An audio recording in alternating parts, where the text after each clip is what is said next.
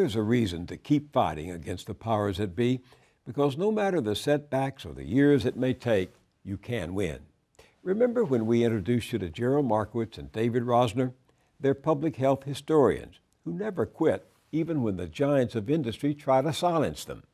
Their book, Deceit and Denial, for example, told how chemical companies conceal the truth about toxins in our food, water, and air.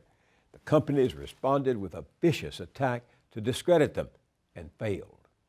They were targets again when their most recent book, Lead Wars, The Politics of Science and the Fate of America's Children, warned that kids can still be harmed by lead.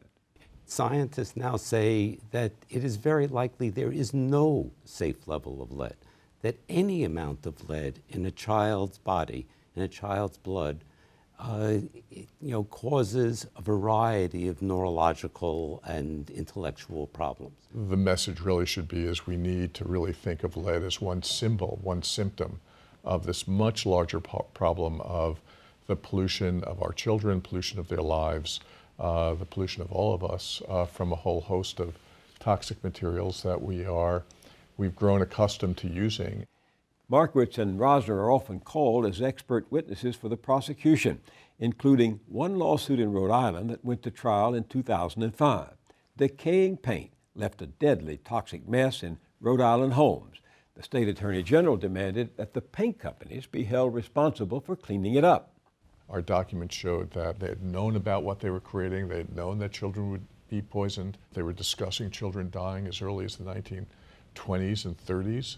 And yet they had created this huge environmental mess of millions and millions of pounds on the walls of Rhode Island, all of which was waiting to poison future generations. And that they had done nothing about it. They continued to market, and that's really, I think, enraged the jury. And we were thrilled, just thrilled, when at the end of this trial, the jury came back, and for the first time in lead industry lawsuits, they held 3 lead companies responsible for cleaning up the mess in the form of lead paint on the walls of houses throughout Rhode Island. But 2 years later, that groundbreaking decision was overturned by the state Supreme Court. Yet when Markowitz and Rosner spoke with us last spring, they were hopeful that a similar lawsuit in California might succeed where Rhode Island had failed. The Supreme Court of Rhode Island had said, this can't go under, there is no standing in future generations to get damages from these companies because they haven't been damaged yet. Until the kids are damaged, you can't actually sue. And California has said that absolutely, public health law is all based upon preventing disease. All regulations are in order to prevent future damage. Therefore, it can go forward in California. And go forward it did, against more stiff opposition from the industry that denied ever having deliberately sold a harmful product. And yet, documents discovered by Rosner and Markowitz dating back as far as 1900 showed otherwise, including one company's admission that lead paint was a deadly cumulative poison. Unbelievably, the industry would go on to advertise that it was safe for children. And they show these ads in which children are painting their toys, painting their cabinets, painting their walls, painting their furniture with a poison.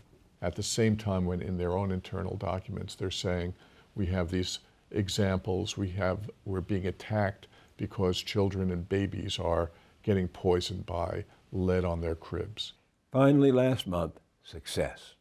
That historical record helped convince a California Superior Court justice who wrote in his decision that in the 1920s, scientists from the Paint Manufacturers Association reported that lead paint used on the interiors of homes would deteriorate, and that lead dust resulting from this deterioration would poison children and cause serious injury. The companies just never bothered to warn the public. And even though lead was banned from paint back in 1977, the industry continues to deny accountability and has defeated some 50 lawsuits nationwide. The California judge ruled that 3 companies must pay $1.1 billion to remove lead paint in some 5 million homes. The companies will appeal. No surprise, to Gerald Markowitz and David Rosner. You know, in our lifetime, we have seen the abandonment of the commitment to try to help those who are most vulnerable in our society. And instead of that commitment today, we ask, how much does it cost? And by that, we mean, how many dollars does it cost? We don't ask, what does it cost in terms of the health of our children? What does it cost in terms of the futures of our children and of our society? So take a lesson from these two citizens who keep fighting for that future against the might of greed and power. Don't give up. Fight on. You just might win.